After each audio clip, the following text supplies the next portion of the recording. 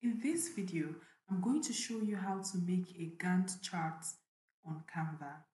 On your Canva homepage, you simply go to your search bar and type in Gantt chart. Then you would search for it in the template options. Now you will get a bunch of Gantt chart templates. Why it is advisable to use Canva already prepared templates for these Gantt charts is because Gantt charts is a little bit more cumbersome to create. You can actually create yours if you wish, but using a templates will save you a lot of time, more less hassles, and you get the job done quickly. So there are actually a bunch of templates, a whole lot of templates, different designs, beautiful coloring, different patterns and styles to pick from. So all you need to do is just pick a particular pattern and customize it.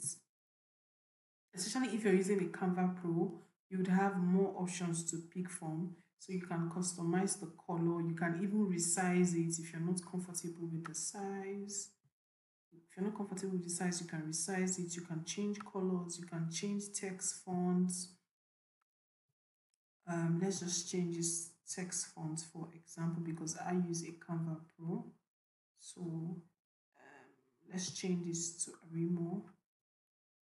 If you want to change all text, you simply click on, if you want to change only that one, you can change it. If you want to change all, you can simply click on change all, and it's that fast. If you want to change a color, you can change colors where you do not find them attractive.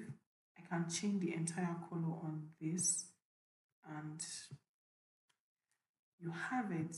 It saves you a lot of time. So that's about it. That's how to make a Gantt chart on Canva. If you have any questions, please let me know in the comments below and I'll do my best to help you.